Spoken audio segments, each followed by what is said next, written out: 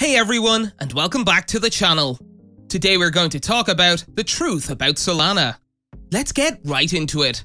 Solana is an open source public blockchain that enables smart contracts, non-fungible tokens, NFTs, and a range of decentralized applications.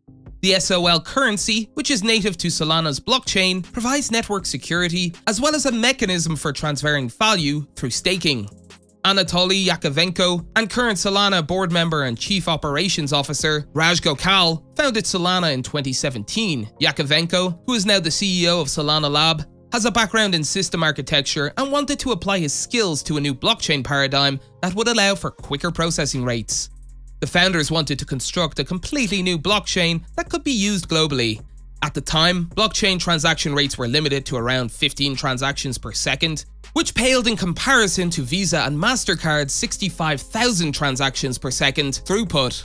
Yakovenko and Gokal wanted to create a new blockchain that could handle worldwide demand. Because of its speed and low transaction prices, Solana presently has a theoretical peak capacity of 65,000 transactions per second and has become one of the most widely utilized blockchains today.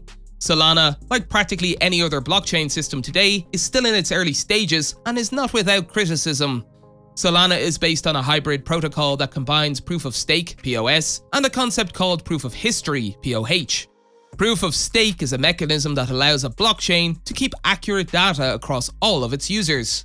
Owners of cryptocurrencies commit or stake their coins to a validator under proof of stake. A validator is a computer that has its own copy of the blockchain and runs the blockchain software. In a proof-of-work blockchain like Bitcoin's, these validators are the equivalent of miners. Validators are chosen to add the next block of transactions based on how great their stake is, how many coins they have pledged to the network, how long they have staked for, and a number of other criteria, rather than competing with other companies to solve complicated puzzles as in proof of work. The goal is to determine the amount of commitment among network participants and to reward them for it. The network becomes more decentralized and safe as the stake grows in relation to circulating supply. In the method, consensus is formed among the nodes. Solana differs from other blockchains. While proof of history has its advantages, some people are concerned about Solana's voting process and if it leads to centralization. In Solana, nodes must vote on the legality of blocks and transactions before they may join the chain. Nodes communicate their votes to the leader, who is then in charge of collecting the votes and signing off on the block. Validators are chosen through proof of stake on a standard blockchain. They then generate the next block of transactions and disseminate it to the rest of the network's nodes. The rest of the network then compares the new block to their own ledger version. The ledger and the new block are then checked by each node against all other nodes in the network. From here, nodes can decide whether or not to accept this new block as valid. The process continues until a majority of nodes agree on a single new chain version. While time-consuming, allowing nodes to reach an agreement without the need for an intermediary to count votes has been at the heart of decentralized blockchains since the inception of Bitcoin.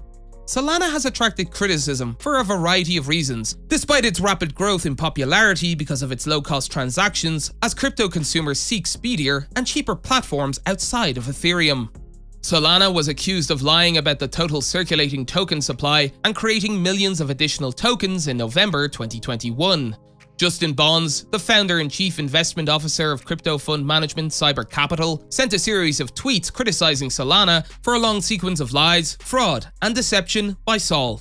In the tweet, he claimed that Solana's team initially stated that Sol's circulating supply was just 8.2 million tokens, but that they had, without notifying the community, loaned an additional 13 million tokens to a market maker. In response to the allegations, Solana's founder, Anatoly Yakovenko, wrote a Medium post to explain the additional coins. Yakovenko said that the tokens were provided to a market maker in order to provide liquidity in the aftermarket.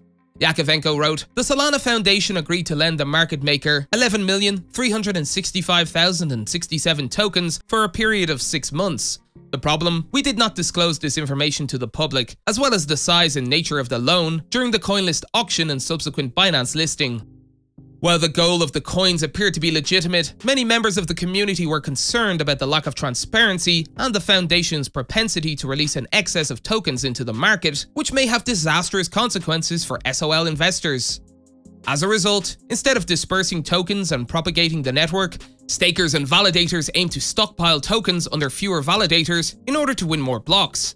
Because small validators receive small payouts in comparison to the fees paid for a server and voting expenditures, this procedure presents a high barrier for entry for becoming a Solana node. While this is true, until a blockchain reaches a particular degree of maturity, it is virtually always centralized to some extent. Solana is a new blockchain that has the potential to grow much more decentralized over time. That's it for today. If you guys enjoyed the video, make sure to hit that like button. Don't forget to subscribe and turn on that notification bell so you never miss out on any future content we'll produce for you guys. We're signing off now, but we'll be sure to catch you all in the next one.